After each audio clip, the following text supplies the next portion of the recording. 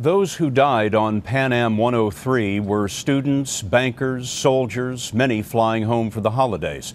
We asked Jim Axelrod to speak with the brother of one of the victims about the significance of Qaddafi's death. Oh, he was just 21 Monday. For nearly 23 years, the families had been waiting for this.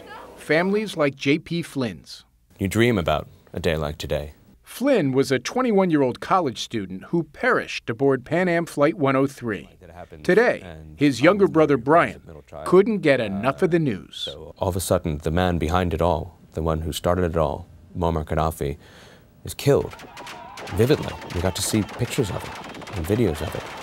And part of me wishes I didn't have the reaction I did, which is, yes!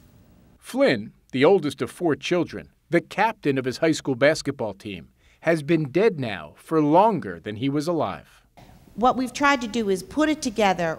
Over the years, his family kept the pressure on the U.S. government not to forget the victims. I made a commitment to him when he died, and I'm hopeful that, he would say good job. What's weird is that he would be 43 years old today, or this month, and instead of him saying, good job as a 43-year-old, I still picture him saying good job as my 21-year-old big brother. This year at Arlington National Cemetery, as they do every year on the anniversary of the bombing, John Patrick Flynn. The Flynns will join others who lost loved ones that day.